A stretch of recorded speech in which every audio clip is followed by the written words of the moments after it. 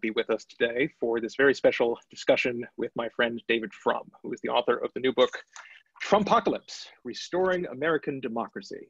This is a successor of sorts to Trumpocracy, which was his bestseller of a few years ago, and it's a tremendous book. I highly commend it to one and all. And David, I was trying to think back when we met so that I could sort of situate this book in your intellectual and political trajectory. And I'm guessing that we would have met about 15 years ago. And at that point, you were no longer a speechwriter for the George W. Bush administration, and you were at the American Enterprise Institute. And it was a little bit before you were about to start your website, Frum Forum. But I had come out not too long before that with the book you have in your hands, right. which is The This Guardian. is going to help me date this, because when I first met you, this was not a new book. It had been out, and but you had not yet published Rule and Ruin. So this is, I just looked up, 2004. But That's right. And out in paperback in 2006. So that was sometime after 2006, because the existence of the paperback was a fact at the time that I knew. Okay, and actually, speaking of Rule and Ruin, some of that book first appeared in public on your website, Frum Forum. Exactly. Yes. And I remember being and very you flattered were thanked. and encouraged. And while we're log rolling, I'll mention you were thanked in the acknowledgments of this book for reading a much earlier version of it. Indeed. So I found myself even wondering, even at the time, then back around 2006, why it was that someone who was, or seemed to be, at the center of the conservative movement and the Republican Party was interested in the longer history of the Republican Party. And it seemed to me gradually that you were looking for alternatives and more other stories about the Republican Party and where it had been. Yes. Well, I think we both had a similar feeling in those days, which is we had come of age in the days when the conservative world and the Republican Party really seemed to offer something important, exciting, hopeful, useful to politics, not just in the United States, but everywhere, where facing problems of inflation, Soviet imperialism, of an economy that seemed to have ossified under the burden of regulation, and of a country that was losing that extraordinary spirit of national unity and identity that had come out of the wars and the Great Depression and the social consensus of the 1950s. It seemed to be splintering in the face of new challenges to the nation's purpose. And the conservatives seemed to have answers to all of those problems. And so that was very attractive. And the answers were put into place between about 1975 and 1990, and they seemed tremendously successful. And that, you know, the sort of the defining moment of our politics was the opening of the Berlin Wall in 1989, which seemed to so magnificently vindicate everything that we'd all been saying, or our elders and betters had been saying for longer than us. But then the project seemed to run out of impetus and went wrong in various kinds of ways, with corruption of various kinds, intellectual reactionary, reactionary both in the sense of just backward looking, but also reactionary in the sense of like some of the ugliest elements in American life getting an ever more predominant place in the conservative world. And then came the Bush administration, where about which there's a lot of positive things to say, but between Iraq and between the economic problems of the middle 2000s that led to the financial crisis, I think we're all left wondering, what do we stand for? What are we offering? Who are we? Mm-hmm. Yeah, it was interesting to talk to you back in those days. One of the things I quickly realized was that you were one of Washington's great conveners. There's a witticism that goes around anti-Trump circles that the Never Trump movement is not a political party, it's a dinner party.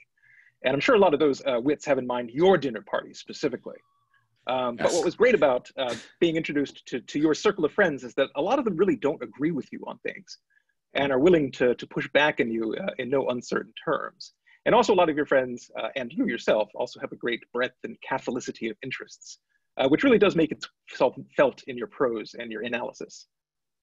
I don't live in Georgetown, it needs to be said. I'm about a mile and a half, actually a couple of miles north of Georgetown. So it's not a Georgetown cocktail party. But that's one of the points of Washington. And one of the ways that Washington is working less and less well is the work of politics and ideas is not buffered by personal connection in a way that it was in a previous time. And there are many causes for that. But I would say, to the joke, it's a good joke, but it's also true that in the elections of 2018, we discovered that it was not a good description of what was going on, that Never Trump turned out to be a gigantic political movement. It's also the movement that is going to take the Senate from the Republicans, I think, in 2020. That Never Trump, it's not just the people who come to my dinner table. Never Trump is millions of conservative-leaning people, especially women, in America's more affluent suburbs who are not on the left, who do not want to see radical change in America, but who are disgusted by the person of the president and the cruelty of much of what he not only says and does, but that what he stands for. Yeah, very much so. And you know, one of the things that I felt when I was writing my history of the Republican Party is that the party has at least spoken to the aspirations of the middle class for most of the party's history. And that no longer really seems to be the case. And that's a large component of why it lost in 2018 and is likely to lose this year. Well, you know, people have made many way too quick and easy comparisons of the current year with 1968, and they've inserted Donald Trump into the Richard Nixon slot, which is wrong for all kinds of reasons we can go into. But one of the things that's really striking when you see Richard Nixon's television ads from 1968 is that one of the major villains in the ads is the Chicago Police Department under Mayor Daley, who, of course, was a close political ally of Kennedy and Johnson, not of Richard Nixon. And these ads are very obviously aimed at people who could more easily imagine their children being clubbed by the Chicago police than serving with the Chicago police. Yeah, no, it's fascinating. And what people tend to forget also is that Richard Nixon's slogan was not us against them. It was not take back America. It was not even make America great again. It was bring us together. And that's a slogan that's impossible to hear Donald Trump uttering with any kind of credibility. Well, and something else that people, I think, really lose sight of when they compare Trump to Nixon. And aside from the grammar that was a three-way race and Nixon was the candidate in the middle, not a two-way race. But in 1968, the most salient fact about Richard Nixon was that he had been vice president to Dwight Eisenhower, the great peacemaker, you know, the president presided over the greatest period of social tranquility, peace in America's 20th century history. And so the president who said, I will end the Korean War with honor, and did so within 6 months of taking office. So what you thought if you were a casually interested person, you would have said, Nixon, he was number two to that guy who got us out of Korea and achieved social peace after the turmoil of the 1930s and 40s. Maybe we can have another round of peacemaking abroad and social peace at home. Yeah, no, it's true. And again, Richard Nixon's long vice presidency under Dwight Eisenhower would have been foremost in the minds of voters as they elected him in 1968, not all the trickiness that we know him for now.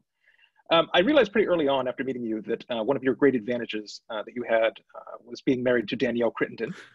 This is an enormous advantage over people who are not married to Danielle Crittenden, which is to say everyone. But she sort of plumbed the cultural side of politics more than you have, which I think gives her more of a conservative aspect in most people's minds. But you clearly have both moved away from the conservatism that you once had. Where do you situate yourself now, David? Well, I've been married for a long time, and Danielle and I have gone through changes together. I think we both naturalized as U.S. citizens about the same time, and so first in Canada, then the United States. I think we voted the same way in every election except two. In 2008, I voted for McCain, and she voted for Obama because she said, "Do you want to tell the grandchildren you voted against the first Black president, or shall I?" But I really admired and esteemed McCain, and for all kinds of reasons, both personal, even more than political. And there are many reasons to believe that a McCain White House would not have had an orderly staff process, not probably a rigorous process of policy development, and probably not been the quietest White House ever. But he was a great man, and it was a good thing to stand with him, especially when you knew he was probably not going to win. But I think where we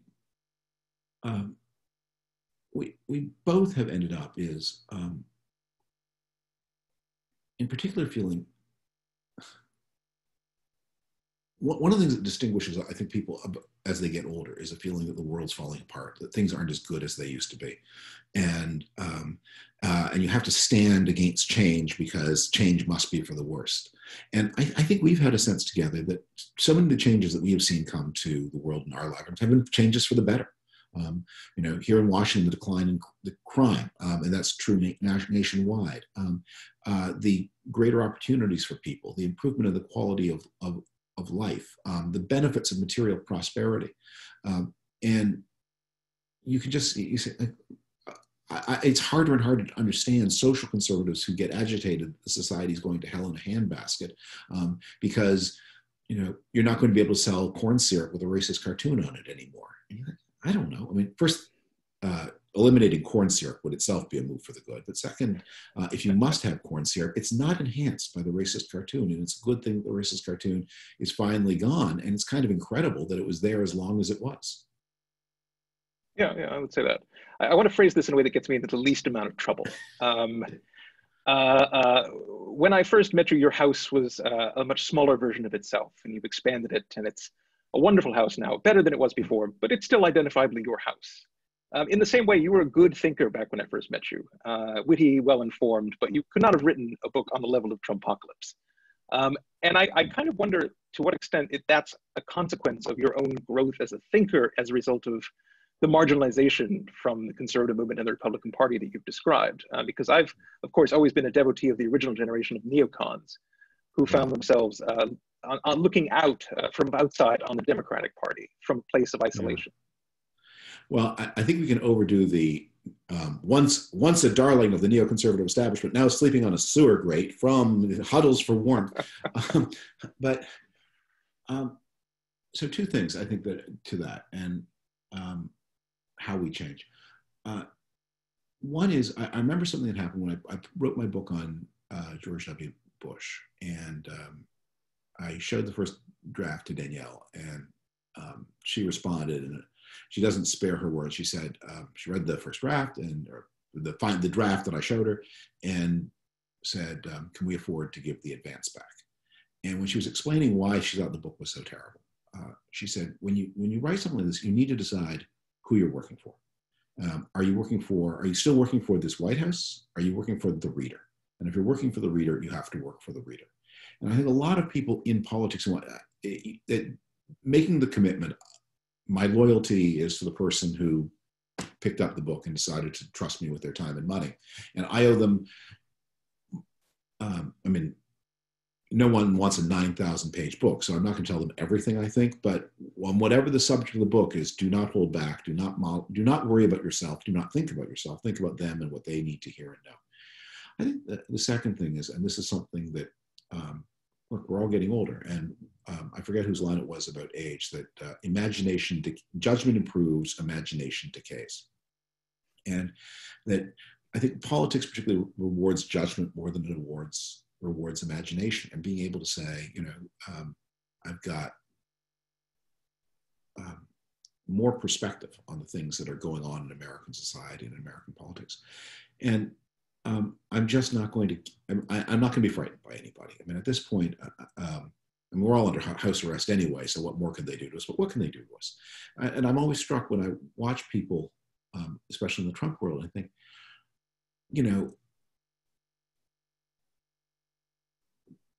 you're doing this so that your lobbying business will gross X instead of Y? Really? I mean, your lobbying business was doing fine. What are you going to spend the extra money on anyway? Do you really have to abase yourself in this way? Or, for people like the cabinet positions, I mean, if you're already Secretary of Defense, if you're already Secretary of Defense, nothing bad can ever happen to you again in this life. You're going to, you may make more money, you may make less money, you may get a more prestigious appointment, maybe a less one. But unless you're on crackpot like Michael Flynn, having been Secretary of Defense, you're going to be fine. So why not stand up for the right thing? And if the president fires you, he fires you. Yeah, absolutely. There's an interesting passage late in your book where you talk about your book from, I believe, 2004, Dead Right, and the endorsements. 1994, excuse me. A decade before that. And the endorsements that you had in those days were from people who have ended up on both sides of the Trump divide now. Yes, there's And an endorsement on the much as book, Anne from the back of the Applebaum, book, from Dinesh D'Souza, which I look at with some alarm, but there it is. it takes one back. And much as Anne Applebaum has a book coming out about how some of her dearest friends from the early 1990s now cross the street to avoid her, and Yeah. vice versa, one wonders what future historians will make of this. Why did one person go one way and another person the other way? Yeah, I mean, Anne's book, which I have had a chance to read in Galley and is terrific, deals with Poland, Hungary, Britain, and the United States. And there are very strong family similarities between them. There are also important differences. I mean, and I follow Anne's leadership on so many things. The one place where I would dissent a little bit from what she does for her view is, I think the Brexit debate is so much more inspiring a debate than the Trump debate. Because, I mean, I was chairman of a British think tank through the Brexit debate, and we had people on both sides. And I thought Brexit was an unwise idea. But as I said to my British and especially English friends, I can only react to this as a North American. I can only see it from my point of view. And from a North American point of view, Brexit is obviously a terrible thing. It makes Britain poorer and weaker, and it makes the European Union more protectionist and statist. So of course but I really do sort of understand why a certain kind of British person, and especially a certain kind of English person, there was a kind of, I mean, it didn't make dollars and cents or pounds and pence cents, but there is a power to the idea of this country that has always governed itself, wanting to govern itself. And this country that has always that thought of itself as an island off the shore of Europe, wanting again to be an island off the shore of Europe. And it was not ignoble. It's expensive, but not ignoble. It's very different from what's going on, I mean, in Poland, Hungary, and the United States, where the choice is really between gangsterism and non-gangsterism. Yeah, absolutely. Congratulations on having written this book twice, in effect. I read your first draft, as you mentioned, or your earlier draft, and the new book is almost completely different, which points to the difficulty of writing about Trump in present time, because you know that at the time your book comes out, there will be some new awful outrage, some bottom yet to be plumbed. And yet it seems that Trump, the figure, hovered more oppressively over your first draft than this one. In this book, you've sort of allowed yourself to envision a future beyond Trump. Am I correct in that? Yes. Well, first, it is just generally true the way I work that I am a relentless rewriter and a very radical rewriter. So I write and write over and throw things out, and I'm very wasteful in that way. But it's just the way I do things. But when I started work, I thought it was a 50-50 proposition that Donald Trump would be reelected. As I advanced, I became, as of, say, Thanksgiving of last year, I thought it was a 60-40 proposition that he would not be reelected. Because by the fall of 2019, you could see the harm to the American economy being done by the Trump trade wars. And there are just lots of indicators of trouble, economic trouble, and possibly a recession in 2020, even before the pandemic. Business investment had not responded to the Trump tax cuts at all. The trade wars were really big and expensive. The Chinese showed very little interest in coming rapidly to the table and giving Trump an exit from the trade wars. And Trump has a shrewd instinct that he can't be a war leader, that he will never unite the country. And so he does back away from military conflict. But because he's such an obnoxious person, he stumbles toward conflicts and then panics. And he did that with Iran in July of 2018. He did it again at Christmas of 2019. And I just thought one of these times he's going to not hit the brakes in time, and is going to find himself in the conflict that he sort of put the country on the way to. After the arrival of the pandemic, I just don't see any way that it isn't a disaster for him. That with unemployment as high as it is, with so little prospect of early improvement, with the president's own fingerprints. I mean, he's made at every turn. He didn't start the pandemic, of course, but at every turn he made it worse. And now what he's done is he started a culture war with himself on the wrong side of it. And one of the great advantages that we all have is that Trump has this kind of intuitive sense for other people's weakness. He's not terribly realistic about things, about himself or about other people, and he's surrounded by people who either have no respect for him at all, or who are as crooked as he is, or who are not very smart. And so he started this culture war over policing, not able to understand the things that we were talking about at the very beginning. That a country that is experiencing right now some of the lowest crime rates in its history as a constitutional republic is not going to react to the slogan law and order in the way that it did during the crack epidemic or during the surge of crime in the 1960s. That Americans they don't feel afraid of crime, and if they discover that large numbers of their fellow citizens do feel afraid of the police, and if you can now post video demonstrating, and like the first 800 or 900 of those videos, you can say, well, maybe they were edited, but there comes a point where you say, my God, what are these cops doing? They work for us. They should be more responsible. And Trump found himself on the wrong side of a cultural conflict that it was predictable that he would be on the wrong side of because of the decline in crime. Yeah, absolutely. This is a moment when the top 10 New York Times bestsellers almost all relate to the Black experience, civil rights movement, policing, things of that sort, which is not the best time necessarily to come out with a book which is on Trump. And yet your book actually is very timely in anticipating some of this, because you do point out in the introduction that when it comes to the pandemic, Trump makes things worse. And we wouldn't necessarily be seeing the same level of united citizen outrage against the murder of George Floyd were it not for the fact that Trump had been stirring this pot so relentlessly for so long. Yeah. Well, look, it's very possible to imagine a different president for whom none of this would be directly on point, where, like the president of the United States is not responsible for the behaviors of local police forces. And the quality of local police forces anyway varies enormously from place to place. So it's pretty easy to imagine a scenario where if somebody else were president right now, these demonstrations would be affecting governors and mayors. And the president could lay down some general markers, but largely stay out of the issue. Because when you're mad at the behavior of the Minneapolis police force, it's not the president who hired the chief, staffed the force, made the union contract. These are not presidential matters. And a more self-protective president even might have said, I'm as aghast as anybody. And I'm going to convene a White House conference with the governors and mayors on policing. And but Trump's instinct was to refuse to nationalize the pandemic, which was his job, and to insist on nationalizing the police brutality story, which is largely not his job. Yeah, one of the key themes of your book is that if Trump is defeated, he will have largely defeated himself. Yeah.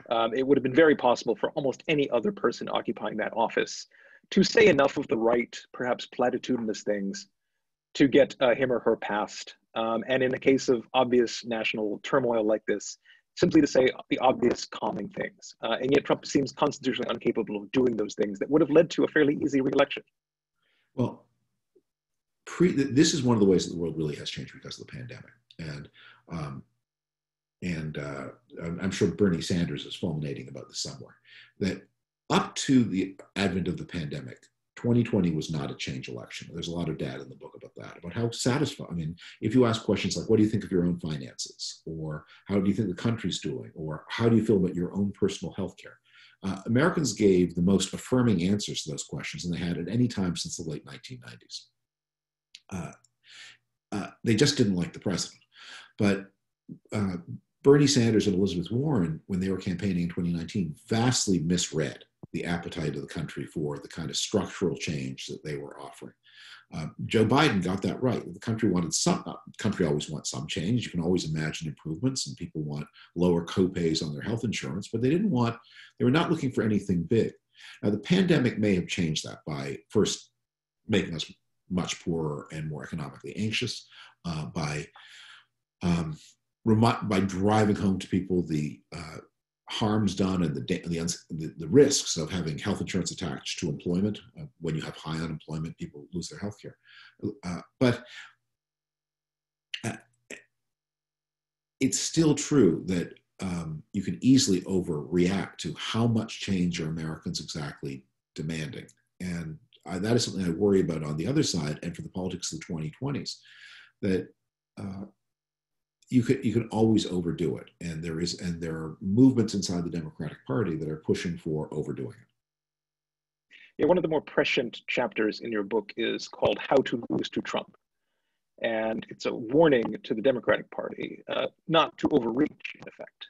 And that obviously was written before the current events, but you can see in the Green New Deal, for example, overreach, not in terms of addressing the climate change, which I think most Americans do want and understand there are going to be some sacrifices and even some radical policies involved, but in using climate change as an excuse to bring about the kind of socialization of the economy that they hadn't been able to achieve hitherto. Right. And right now, one can sort of see the seeds of future backlash, perhaps in the 2022 election, being sown by defund the police and other kinds of slogans of that sort. A friend of mine, you may have met him, Andrew Coyne, is a very witty Canadian columnist, had once wrote this wonderful column on what is meant when we say only Nixon can go to China. And there are two ideas there. The first is that the public often is suspicious when a politician advocates something. Is this something you secretly wanted to do all along and were looking for a reason to do, and your justification is spurious because you really don't wanted to do it anyway, or are you really responding to an event? And so when you have a politician who's advocating something that the politician is not crazy about doing in the first place, that carries conviction. Oh, I guess we really have, if Nixon says we have to deal with the Chinese, I guess we have to deal with the Chinese because he sure didn't want to. And the second thing is it promises limits, which is if Nixon's going to China, but he's not going to spend a month there. He's going to spend it, and he's going to go to China, do exactly what is necessary and not one bit more. And I think that's the way Americans on an issue like climate, they want to know, okay, this is a real problem. It's not an excuse.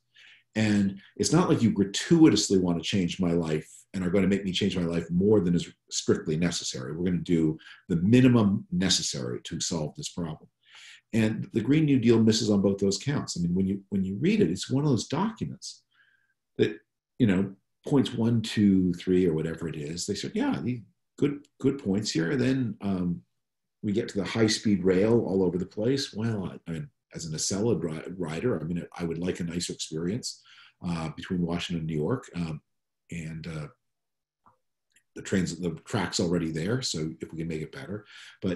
And then you keep going and then we want to make sure that people are guaranteed employment and guaranteed meaningful employment. You think, well, this has got nothing to do. I mean, maybe there's even good things to do, but this has got nothing to do with your stated goal. I smell a rat.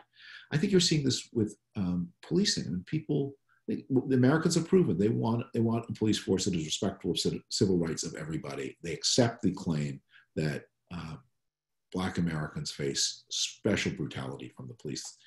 We say, okay, now let's defund the police, or whatever you meant by that phrase, which, let's reinvent them in a way where we accept damage to property as a price we pay for social justice. I think a lot of Americans say, you're just going too far for us. Yeah, and one suspects also that, we probably have arrived at a moment when most people feel the Confederate statues had to come down, just as perhaps Aunt Jemima had to come off the syrup bottle. But there's also, carrying with this sense that the whole country's history is one of unrelieved oppression. Yeah. And it's impossible to take pride in America's ability for self-correction. And one can see that has the risk of going too far as well. Well, I wonder whether it's possible on the statues and monuments is to say, there are different issues here and they demand different answers. I mean, I remember as a kid touring the United States and hearing from you'd hear Fort Bragg, and I would have enough knowledge of American history. Wait a minute, he was on the other side. Like, how did that happen? That's crazy. But it's weird that you would name army bases for generals who deserted their allegiance to the United States and bore arms against it. So the army bases strikes me as a no-brainer. And statues to political leaders who broke allegiance. To have statue of Jefferson Davis inside the Kentucky legislature. That's why is that there? That's crazy. The monuments to specifically military accomplishment that was done by people who were born American citizens and who endured hardship and work, that's a different story. The monuments to individual soldiers and the monuments to the anonymous Confederate veterans that you see in many southern towns, that's a different story again. And then monuments to people who were not Confederates, but who were implicated in slavery, as the whole country. I mean, there's no one in America who is not implicated in slavery from the founding of the country or the founding of the colonies until, and it didn't stop in 1865 either. I mean, forever and ever. I mean, this is part of the national story. We're all implicated in it. You're not going to be able to visually make that go away. So, the Washington Monument, no one's going to knock that down. So once you have to find some place between Fort Bragg and the Washington Monument where you say, oh, Fort Bragg, that obviously makes no sense. He was a dope anyway. Why would you name a base for him? And the Washington Monument, that's obviously saying somewhere in there is the point at which we have to discontinue this.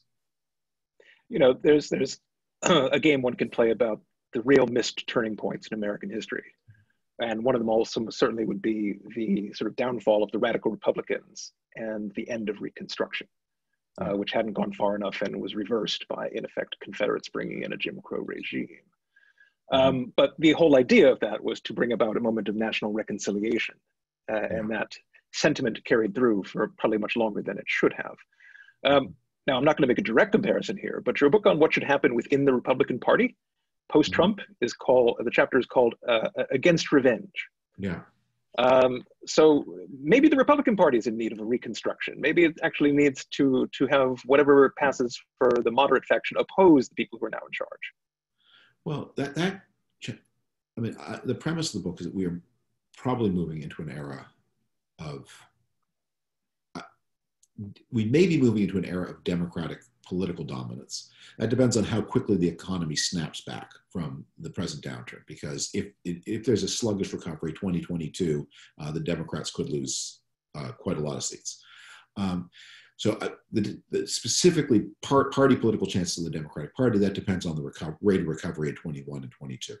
But I don't doubt that we're moving to an era of liberal intellectual dominance, where conservatives are going to be wrong-footed. And it's just going to be not possible too many people are implicated in the Trump proposition.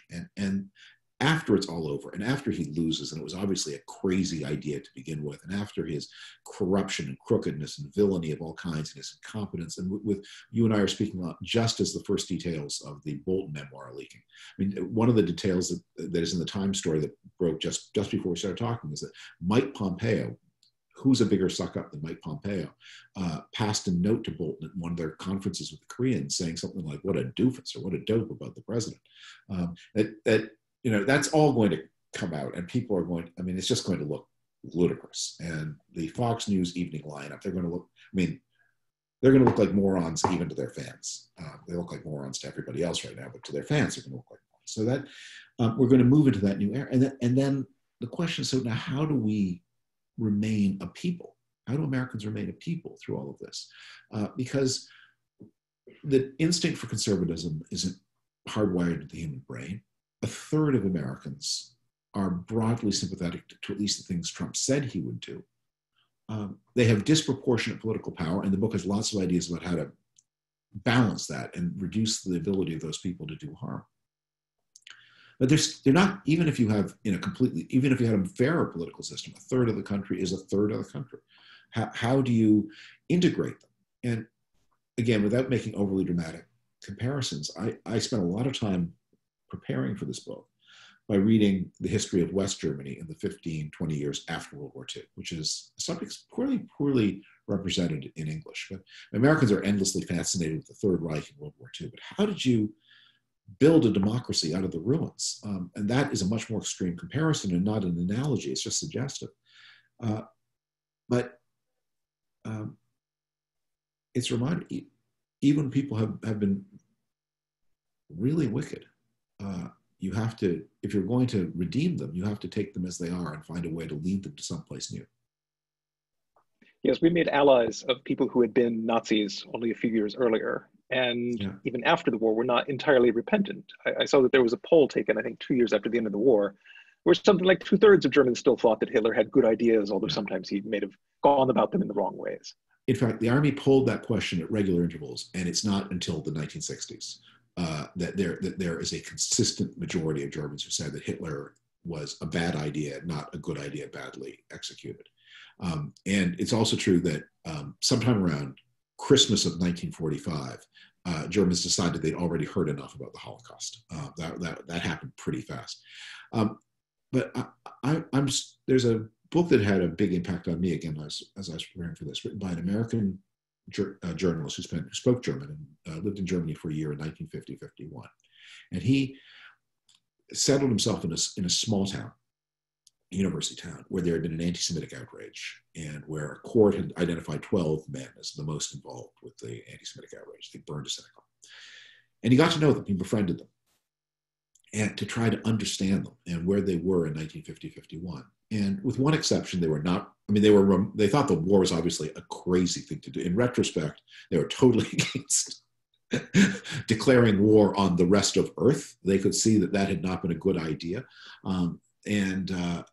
But they were not really remorseful about anything that they themselves had done. And mostly they felt terribly, terribly sorry for themselves. And what is so interesting about the book, it's a book in dialogue with the present, because the author is convinced that these people will remain forever unrepentant, and has no idea that the little babies playing around his feet as he's interviewing these people are going to build a model democracy, and one that will face its past more honestly and fully than Americans have ever faced their path. And that all the preconditions for this were being put into place, even as he so pessimistically wrote about the country that he was visiting in 1950-51. So how should Republicans who have seen Trump as a disaster for their party as well as the country deal with the kind of young man you described toward the end of your book, who thinks that Trump is the greatest thing ever to happen to conservatism and the country, and will probably continue to think that that would have been the case had not it been for this radical, unforeseen disaster of a pandemic? Well, a lot depends on whether the margin of defeat is narrow or big. And if the margin of defeat is narrow, a lot of Republicans will conclude, and maybe with some justice, I could have gotten away with it, but for these meddlesome pathogens, like in Scooby-Doo cartoons. If the margin of defeat is big, then I think we'll have faster and bigger reform. And I think we are going to need, I think it's going to be one of the situations where those of us who are on either side of the Trump debate are going to find we have very limited personal possibilities in the future. That those who are very associated with Donald Trump will wear that and will be discredited by that for a long time. But those of us who are anti-Trump, people do not forgive you for being right. It's worse to be right. I mean, you can forgive people for being wrong, but you cannot forgive them for being right, because that makes you feel like, well, do they think they're smarter than me? Why did they see it when I did? So I think what is going to happen, the path of this is that those of us who have been in this debate have to, if we want to stay involved with the Republican world, and many people in Niskanen don't, but I do,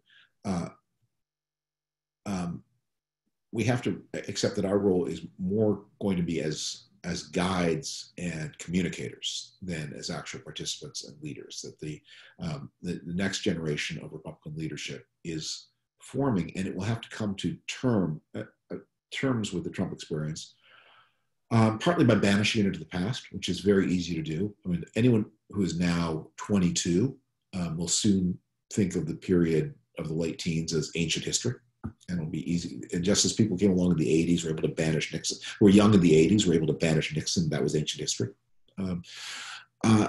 And I think we're going to find, as the baby boomers pass from the political stage, that a lot of their cultural agonies are finally, I mean, it is weird that people would look at the events of 2020 and say, is this like 1968? Because since 1968, God damn it, everything is supposed to be like 1968. We're going to, that they are not going to, the people who lived through 1968 are not going to shut up about it forever. And they don't smoke, and they do take good care of themselves. And modern American medicine is fantastic. And so they're still there all these years later, still mad about or proud of the events of 1968. But there is a statute of limitations on that. And by 2024, 68 will surely, at last join American history. I mean, imagine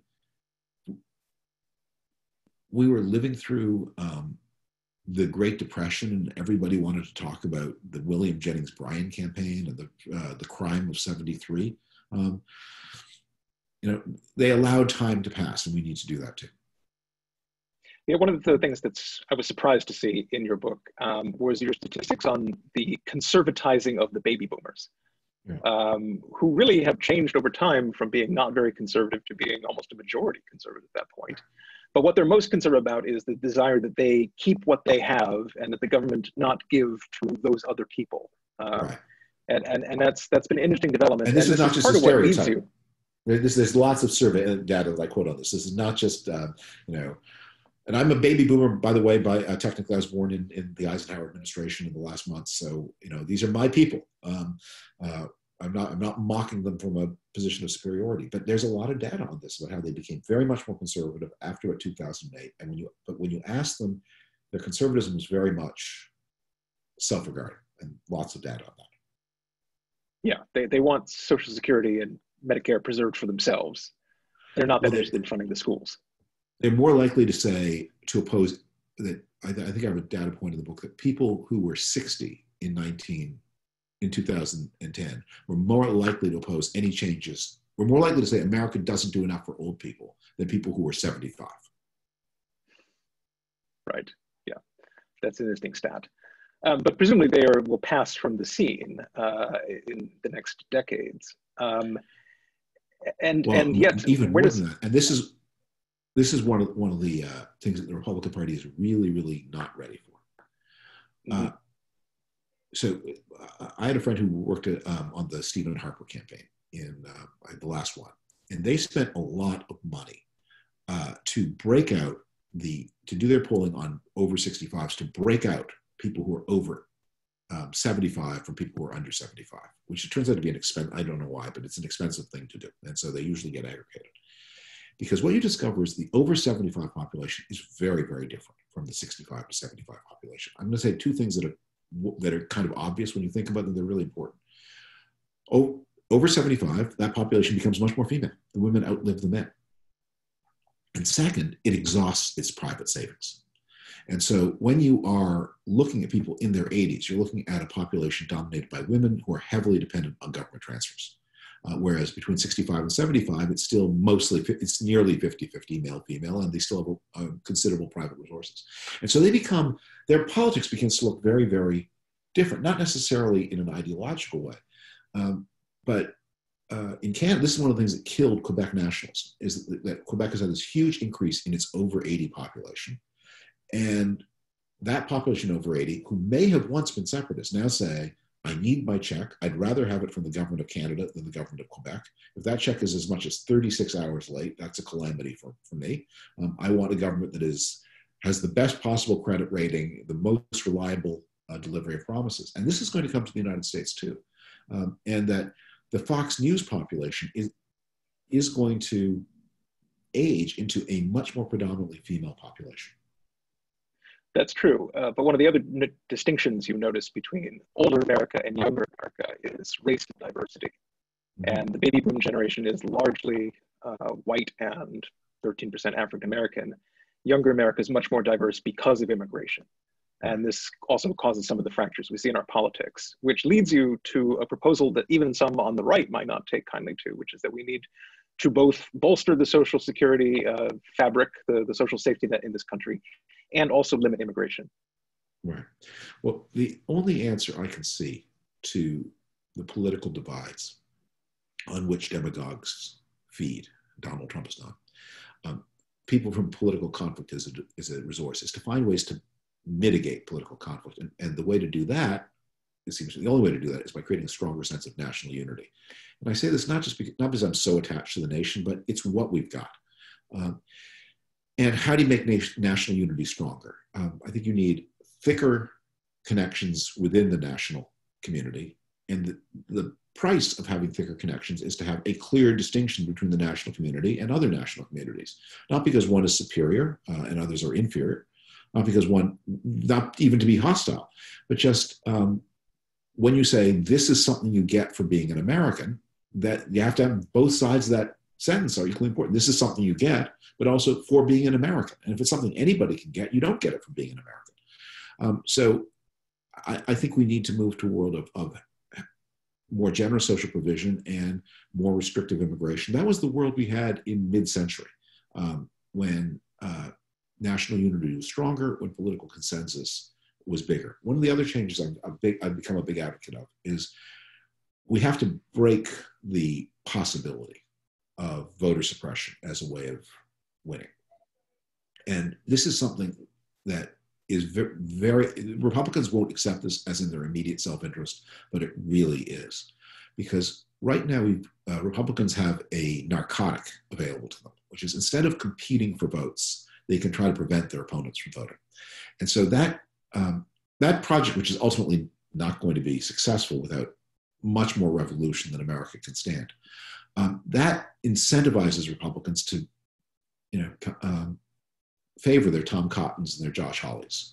Those two guys, they can't win election in the United States. They can only win election if there's someone to make the United States look like Arkansas and Missouri. And when you think of how many people have to not vote to make the United States look like Arkansas and Missouri. Whereas once you accept, California and New York, they're part of America. They're going to be in the mix. Young people are going to vote. Black people are going to vote. Recently naturalized immigrants, they're going to vote. Then you have to say, okay, well, in that case, we have to give up on this Tom Cotton, Josh Hawley adventure and find people who represent business, represent private entrepreneurship, property owning, moderate taxation, moderately generous but not excessive social services, and then compete by, in the first place, refraining from insulting the voters we hope to attract. But, the Representative Jim Sensenbrenner of Wisconsin had put forward together a bill to renovate the Voting Rights Act for the last several Congresses, and he got declining Republican support and co-sponsorship with each Congress. The question is, how realistic is it to expect a Republican Party post-Trump that moves towards a new Voting Rights Act, as well as a carbon tax, a carbon tariff, a legal path to legalization for immigrants, and all the other things that you list as remedies? I don't think Republicans are going to do this. I think these things are going to be done to them, and then they're going to need to adapt. But it's worth remembering the last reauthorization of the Voting Rights Act was signed by George W. Bush in 2005. And I think Republicans, if they listen to what the Supreme Court said in the Shelby County case, that there are things there that should be attracting Republicans. What the Roberts Court said was not, we're gutting the Voting Rights Act because it's wrong. What it said was the sections of the Voting Rights Act we're addressing say that if your jurisdiction, state or city, had bad voting behaviors before 1965, you're going to be under a higher level of scrutiny in 2013. And the Roberts Court said that's just irrational. That meant, as a practical matter, the state of Hawaii was under special scrutiny and the state of Wisconsin was not. But Wisconsin has been a dreadful actor on voting rights and Hawaii has been a good actor. So you would say, I think the logical answer is that the Voting Rights Act has to be applied to the whole country. And you can't have good states and bad states. It can't be something that the North does to the South, because the North is itself so often implicated in bad practices. But once you have those rules, and I propose things like a national voter ID that the federal government would provide free to everybody. And I think it's not crazy. Republicans say you should be able to identify yourself when you vote. Good, but it's a practical truth that, given the way the ID system works in the United States, that if you require an ID, you're disqualifying people going to be predominantly poor and blacker. Make sure everybody has an ID and give it to them for nothing. Why is that something that's on the citizen to provide? The state needs to know who its people are. Is there any reason to believe that a reintroduction of something like the 2013 Republican National Committee autopsy report, calling for a big tent Republican Party, would be better received in 2021 than it was at the time?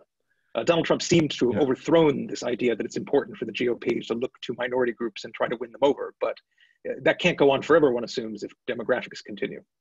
Well, that autopsy gets a lot of romanticization. And you and I were there and remember how it worked. So there were 6 signatories, and of the 6, something like 4 had very, very close ties to the Jeb Bush campaign. What they were really doing was writing a want ad with a particular candidate in mind.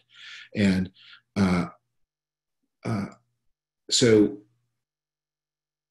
I don't think the autopsy can be done in this top-down way, especially because anyone who'd be invited to do it is somebody who they're going to be tainted by Trumpism, and then they're going to have aspirations of their own for themselves or for their friends. So I think the autopsy has to proceed in a more organic and disputatious way. It's going to be a network thing, not a top-down institutional thing. You can't have that from inside. And then we have to debate what the autopsy is. But there's some things about American life that Republicans need to accept. And I think one of them that you have seen at the reaction to the Supreme Court's most recent Title VII jurisdiction, which is that one of the big predictions of my book in 1994 was that America was going to cease to be an exception to the rule about modernity translating into secularism, and that the power of the religious right was going to fade. And that what was going to happen was that social conservatism would, to put it bluntly, evolve from religious into racial conservatism, and this was a very dangerous tendency. That's clearly what has happened, but it also means that that the Supreme Court is just by 6-3 read non-discrimination on the basis of sexual orientation into the Civil Rights Act, and something like 90% of Americans think that's a good idea, including, I'm sure, a majority of Republicans. And certainly the Republicans who are excited about this have this sense that no one's paying the slightest attention. I mean, this thing which once would have been dynamite. So we are going to, I think, in other ways, the party is going to internalize the changes that are going to come. And one of the things it is going to internalize is that Donald Trump was an unfit president, a scoundrel, and that the people who are close to him are going to wear that. Mm. I was delighted to see in your book that you quoted Rudyard Kipling's poem Recessional, which was a great foretelling poem about the decline of the British Empire. And one of our questioners raises the point that Republicans have always had a benefit from being perceived as strong, or at least competent, on national security. Trump seems to have lost that benefit. Do you think that will endure? I think we're moving to an era. This is shows the conservative. When I worked in the Bush administration, now 20 years ago, the U.S. economy, depending on how you compute, was somewhere between 3 and 5 times bigger than the Chinese economy. Today, depending on how you compute, the United States economy is maybe 20% bigger than the Chinese economy, maybe neck and neck. But most of us taking part and listening to this call will live to see China overtake the United States as the largest economy in the world. And then for the first time since the 1880s, the United States will face a peer power that is an economic equal. And that's going to be a revolution in the way, in the way Americans have to do their foreign policy. And we're going to have to think about national strength. The United States is not going to be able to impose its will on China. And we're going to be, instead we're going to find ourselves in a situation where national security politics will be coalition politics, where American leadership will be leadership by consent of partners whom the United States needs as much or more than they need the United States. David, we're coming near the end of our time, and I know you have another appointment to go to. In your book, you're really calling for a kind of pragmatic reform. Seems some spirit of that to be shared across both parties if we are to surmount the various crises that you'd identified in your book, as well as the crises that have become apparent in the months since. Do you think that Americans can muster that kind of pragmatism in the end? All those years, many years ago, Daniel Patrick Moynihan said, the United States is not famous for the world's greatest works of art. The United States is not famous for the world's greatest cuisine. The United States is not famous for the douceur of American life. What the United States is famous for is solving problems in a reasonable, practical, and expeditious way. That's supposedly the national excellence. And it has to be down there somewhere. And one of the things I say on my talks abroad is, as a Canadian-born person, dual national, I say this to Germans, I say this to British people, the United States you trusted and believed in, it's still there. And we just have to flake off the rust and dirt, and we'll find it again. I so much hope you're right, David. Thank you so much for joining us. David Frum's new book is Trumpocalypse, Restoring American Democracy. Thank you very much to everyone who's joined us today. We appreciate you. Thanks to you, to the Niskanen Center. Bye-bye. Thank you.